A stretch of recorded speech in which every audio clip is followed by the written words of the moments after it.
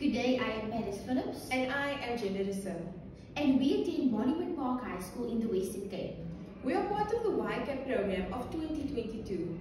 And before I introduce the other two members of our group, I would just like to thank you for choosing us to be part of your program and for considering us to be semi-finalists.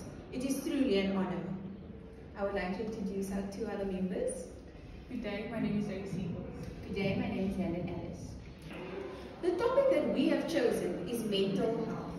We chose this topic because we feel like it's a big problem in our school environment as well as our community. As we have proven in our presentation and portfolio, we are very passionate about mental health and we are determined to make a change in our school and strive to make the school a safer place mentally. In this video, we will critically evaluate how this program has impacted us as learners of the school and the people around us who suffer from mental health daily. Firstly, to take action, we set up a questionnaire for each grade and asked them to answer truthfully and honestly. The questionnaires were made anonymous to ensure that learners answer with the most comfort and give us the true challenges that they face with mental health. Secondly, we made a presentation about what mental health is and how we can make a change and what we stand for. With our presentation, we educated and spread awareness about our topic mental health. We explained and provided them information on how to get help from others. We also involved our school psychologists to help learners feel heard and have someone to go to. So Paris, what have you learned from this project and from being part of the YCAP program? Well, Gina, I have learned that many learners in the school suffer from mental health issues. These learners are too afraid to speak up about what they're going through.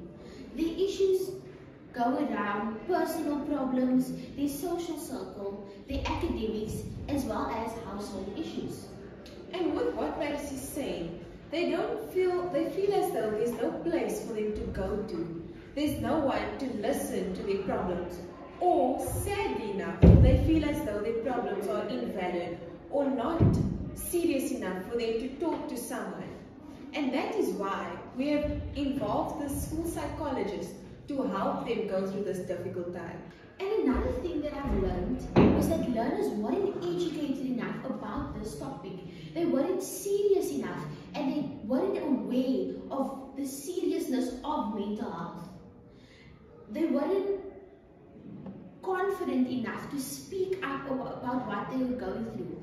We learned that learners felt more comfortable speaking to their peers because they felt as though their peers could understand what they were going through. But that wasn't the case.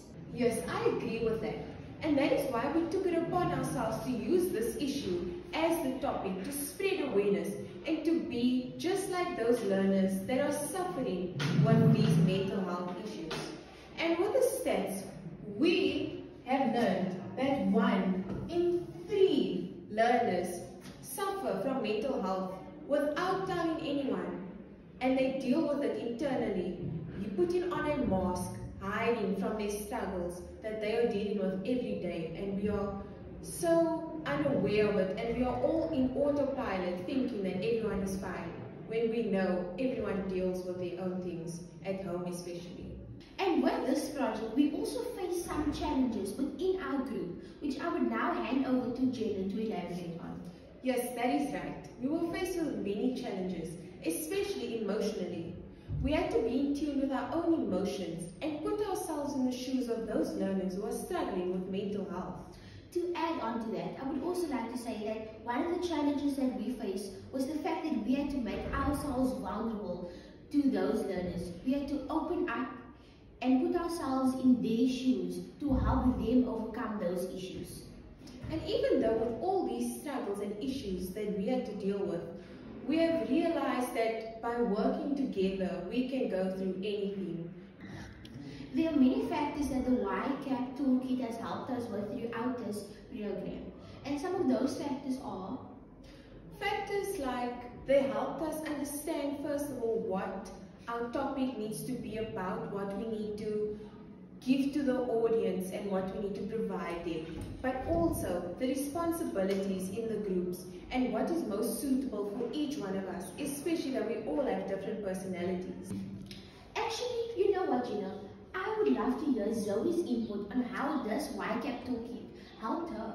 That is a great idea. Thank you, Zoe. So guys, my input on this toolkit would be that it helped us to identify strengths and weaknesses as a group. And it helped us to work better with one another and deal with our outcome of this presentation experience. To end off, I would like to once again thank you for considering us to be semi-finalists. We are truly honored to be part of the program. I also hope that you found this video informative. Thank you for your time. Thank you. Bye.